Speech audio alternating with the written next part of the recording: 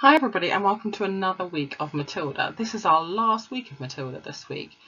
Monday is obviously today, Tuesday, Wednesday we've got one chapter, and then Thursday and Friday, the last 2 days, we've got 2 chapters. So it's getting really good, and last week we saw Matilda do her first miracle. So let's see what she's going to do today.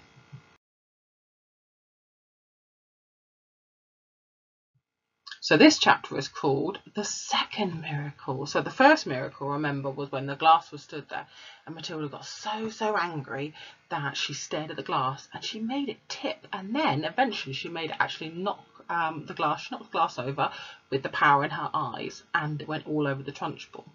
So I wonder what's going to happen today. Well, let's find out. The second miracle. Matilda did not join the rush to get out of the classroom. After the other children had all disappeared, she remained at her desk, quiet and thoughtful. She knew she had to tell someone about what had happened with the glass. She couldn't possibly keep a gigantic secret like that bottled up inside her. What she needed was just one person, one wise, sympathetic grown-up, who could help her understand the meaning of this extraordinary happening.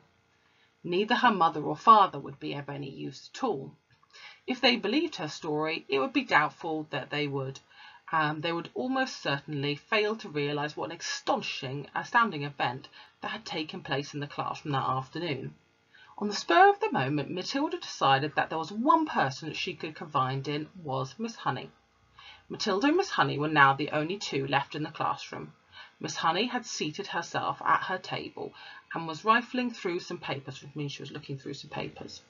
She looked up and said, "Well, Matilda, aren't you going to go outside with the others?" Matilda said, "Please, may I talk to you for a moment?" "Of course you may. What's troubling you?" "Something very peculiar has happened to me, Miss Honey."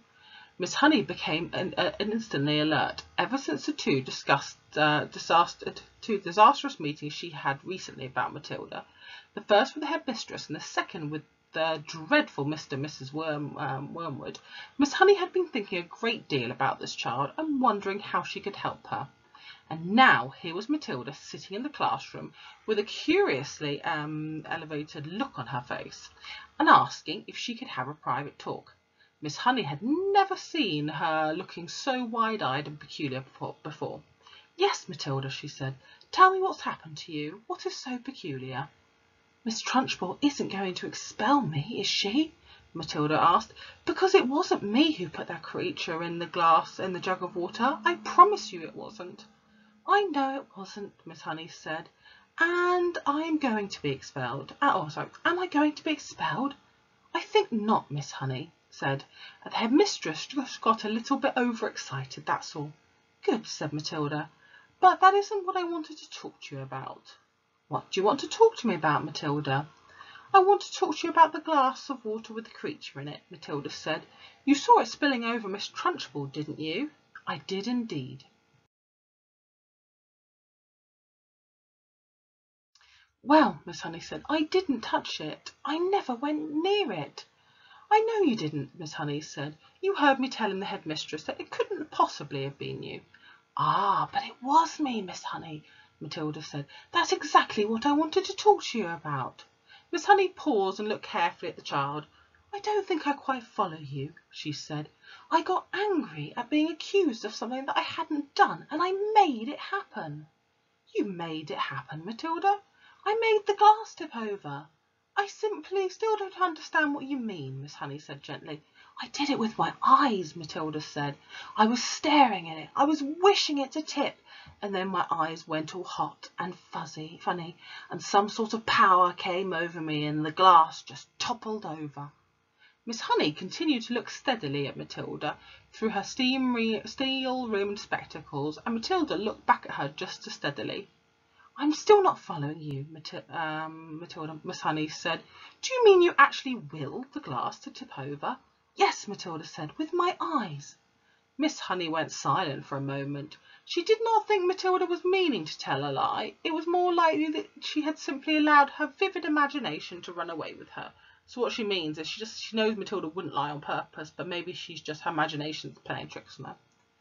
"You mean you were sitting where you are now, and you told the glass to topple over, and it did?" Something like that, Miss Honey, yes. If you did that, then it's just about the greatest miracle a person has ever performed since the time of Jesus. I did it, Miss Honey. It's an extraordinary thought, Miss Honey. It's extraordinary, thought Miss Honey, how often small children have flights of fancy like this. So, like how children can make things up. She decided to put an end to it gently as possible. Could you do it again? She asked, not unkindly. I don't know, Matilda said, but I think I might be able to.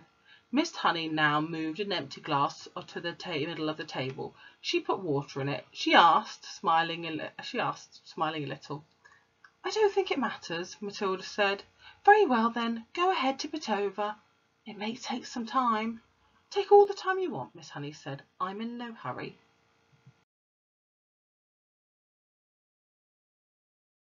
So Miss Honey wants to see if Matilda's actually telling the truth, if she can actually do it. Matilda was sitting in the second row about 10 feet away from Miss Honey.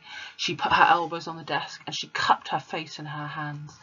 And this time she gave the order right at the beginning. Tip, glass, tip, she ordered it, but her lips didn't move and she made no sound. She simply shouted the words inside her head. And now she concentrated her whole mind, her whole brain and her will up into her eyes, and once again, much more quickly than before, she felt an electricity gathering, a power that was beginning to surge in the millions of tiny, visible little arms with hands on them were shooting out towards the glass, and without making any sound at all, she kept on shouting inside her head for the glass to go over. She saw it wobble. Then it tilted, and then it toppled right over it, and it fell with a tinkle on top of the table, 12 inches away from Miss Honey's folded arms. Now, if you have a look, you can see Matilda here. She's really, really concentrating. Look on her mind. You can see her eyes are really wide. And then have a look at Miss Honey's face. Before we read it, how do you think she's feeling? I think she's going to be feeling shocked or puzzled. Or surprised, maybe. What do you think? Right, let's keep reading. Miss Honey's mouth dropped and her open, and her eyes stretched so wide you could see the whites all around. She didn't say a word, so she's maybe flabbergasted. She's shocked and surprised. She couldn't. The shock, there we go. So we were right, she is shocked. The shock of seeing the miracle performed had struck her dumb, which means that she's so shocked that she can't talk.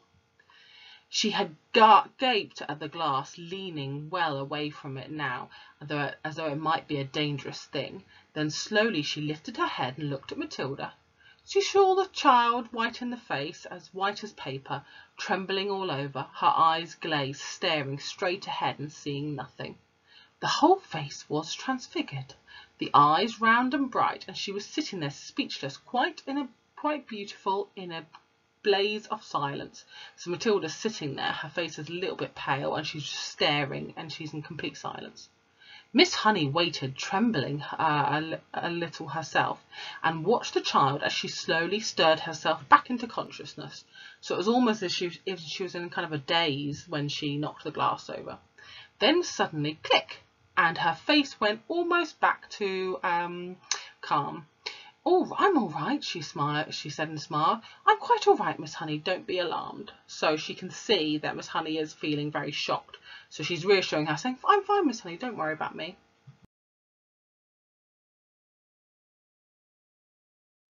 You seem so far away, Miss Honey whispered, awestruck.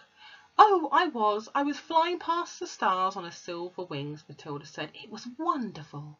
Miss Honey was still gazing at the child in absolute wonderment, as though she were the creation, the beginning of the world, the first morning. It went much quicker this time, Matilda said quietly. It's not possible, Miss Honey said, gasping. Oh, I don't believe it. I simply don't believe it. She closed her eyes and kept them closed for a while. And when she opened them again, it seemed as though she had gathered herself back together. So what she did, she closed her eyes. She took a little time to think about it, to process it. And then when she's opened her eyes, she's come to terms with it. She's kind of realising it. Would you like to come and have tea at my cottage? She asked. Oh, I'd love to, Matilda said. Good, gather up your things and I'll meet you outside in a couple of minutes. You won't tell anyone about this thing, will you, Miss Honey? I wouldn't dream of it, Miss Honey said. So that was the second miracle. So Matilda has done this twice now. So if she's done it maybe once, maybe it was a bit of a fluke, a once off. Now she's done it twice, maybe she can do it with different things or more things. But at the end of the chapter, Miss Honey invites her back to her house, her cottage, for a cup of tea. Now, seeing as Matilda's parents, we know, don't care that much for her, and there are really no adults in her life, apart from Miss Honey and maybe Mrs. Phelps, who have really not shown any interest in her. How do you think Matilda feels that she's been invited back to Miss Honey's cottage for tea?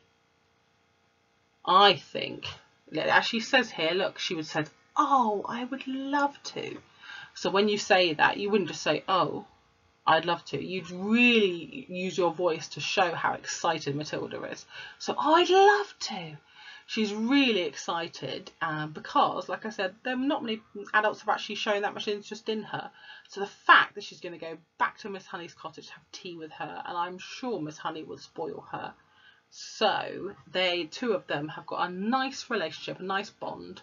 So maybe that's an adult that Matilda can actually trust and rely on and actually get a bit of love and support from. Right, well, we're going to finish the chapter there, and we're going to come back tomorrow and we'll see what the tea was all about. I hope you enjoyed today's chapter, and we'll see you tomorrow. Bye.